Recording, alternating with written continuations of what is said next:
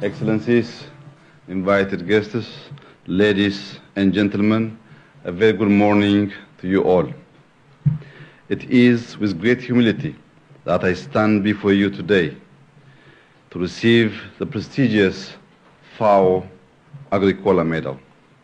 I am deeply honored and grateful to the UN Food and Agriculture Organization for recognizing Ethiopia's diligent efforts over the past 5 years in addressing food and nutrition security. As I accept this very prestigious award, I would like to emphasize my government's commitment to not only meeting zero hunger goals, but to achieving food sovereignty and attaining national prosperity. Ethiopia is a nation of plenty. It has abundant natural resources, most favorable weather, and an energetic youth population. Synergy among these factors is essential in accelerating the development of this historic nation. The endeavors we have begun in the past 5 years are thus solid foundations for the next generation.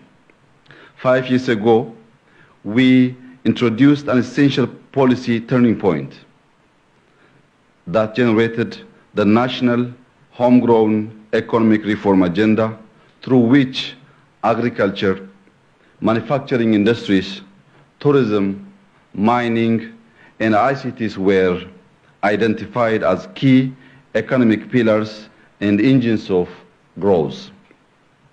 While all of these 5 pillars hold immense untapped potential, agriculture productivity is critical to our population of more than 120 million and remains the driving force of our economy. The transformation of the sector has seen our total farmed area increase by over 50%, with vast amounts of land for crop production still available for cultivation. As we continue expanding our potential in this sector, our focus on high value and industrial crops is yielding promising results as we have been planting drought-tolerant, water-efficient crops such as wheat, teff, maize, and sorghum. Wheat, and particularly off-season irrigation, has been a major focus, as for many decades we were dependent on imports. With innovations in our planting practices and the use of technology, we have moved from a wheat deficit to a surplus production increase of 300%.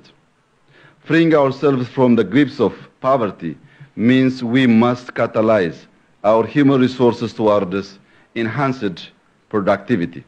Nurturing a productive workforce and population requires us to make critical investments in nutrition. Hence why we have been taking targeted measures in not only expanding farmed land, but also increasing dairy, meats, poultry, fish, and honey productivity. Excellencies, ladies and gentlemen, since 2018, we have undertaken over 80 investment climate reforms in various areas, including sector liberalization, laws and regulations, with efforts to make Ethiopia conducive and receptive to partnership and investments.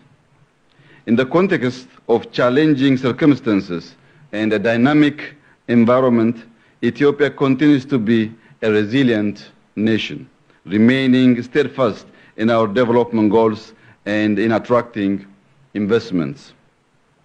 To potential investors joining us this morning, I invite you to take a rewarding leap of faith and invest in Ethiopia. And to our development partners, I thank you for your continued cooperation and encourage you to support through innovations and future technologies that will enable us to meet the global growing demand for food. I thank you for your attention. Thank you very much.